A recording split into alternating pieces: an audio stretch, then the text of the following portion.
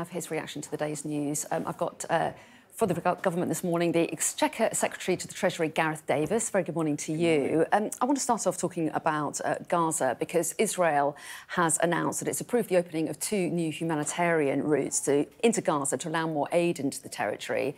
Is that something that you welcome? Of course, we welcome it. The Prime Minister has been very clear that too many civilians have died already and not enough aid is getting through. We've consistently said that we want to unblock any issues with aid getting in. We've already committed, I think, £100 million of aid to Gaza ourselves, and we've worked with international partners on things like a maritime corridor from Cyprus to bring in additional aid. So absolutely, we welcome this and we want to see them go further. The announcement came just hours after President Biden spoke with Benjamin Netanyahu. Was the move, do you think, a result of pressure from America?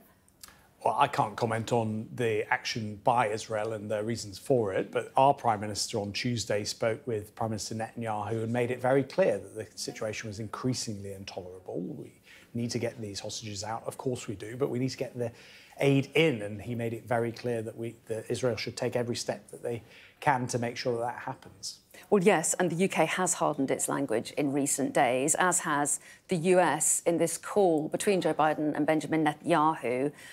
Why has it taken the deaths of 7 aid workers for that to happen?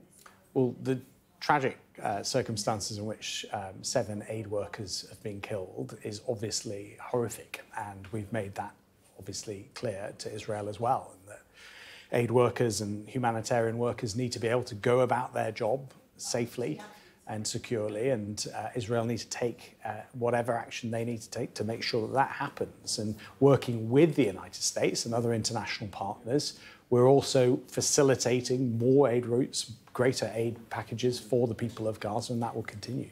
Well, yeah, and the family of one of those British aid workers who was killed in that airstrike on their convoy has criticised the sale of arms to Israel. That comes as 600 legal voices, including 3 former Supreme Court judges, have also questioned the sale of arms to Israel by the UK. They say that continuing to sell weapons to Israel falls short of the government's obligations under international law. So will the government change its position and stop the sale of arms?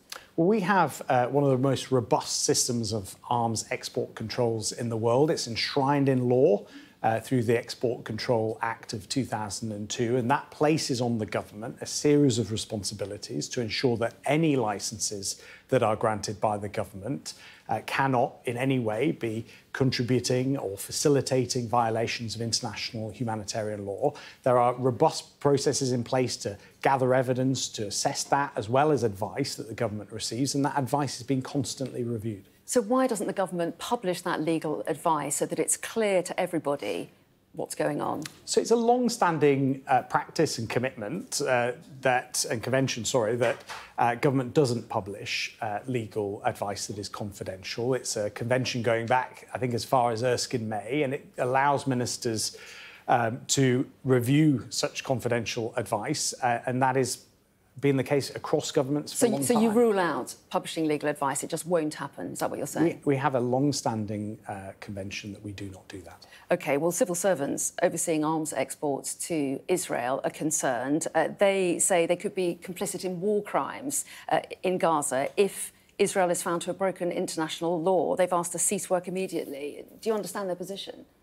Well, we take advice and we gather evidence, as I say, as part of a very robust process of assessing whether licences that we've granted do contribute or facilitate violations of international humanitarian law. That is private advice, it's confidential advice that ministers receive. It's constantly reviewed, and ministers take action based on that advice. The former Home Secretary, Suella Braverman, has said that she believes that Israel is absolutely not in breach of international humanitarian law. She's on a visit to Israel now. Tell us a little bit about that visit. Was it cleared by the Foreign Office? Is she gone alone? Is it a helpful visit? Well, look, she's a backbench colleague. Backbenchers go on international visits all the time. She's not in an official with the government. clearance of the Foreign Office, has that been? Not necessarily. We've obviously got a standard procedure for government ministers travelling overseas, but she's not a government minister. She's a backbencher, and she can travel to wherever she wants. So do you find it helpful that she's there? we have a robust process of ministerial engagement with Israel. The government engages all the time with our international partners to improve the situation in Gaza. We encourage any backbench MP to support the government's efforts and to engage with our allies. I mean, she has one view, others in your party have a different view. How divided is the party over its strategy on Israel? Well, we've been clear. We want to get the hostages out. We want to get aid in. We want to work towards a sustainable ceasefire. And the Foreign Secretary set out a series of steps to get that. That's what we're all united on. We want to see a sustainable ceasefire.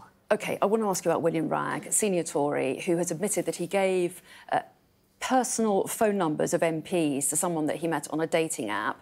He said that he was scared because the man had what he described as compromising things on him. What should happen to him now? Should he lose the whip? Well, look, it's an incredibly troubling situation. It's very serious. Will Wragg has rightly apologised for the action that he took.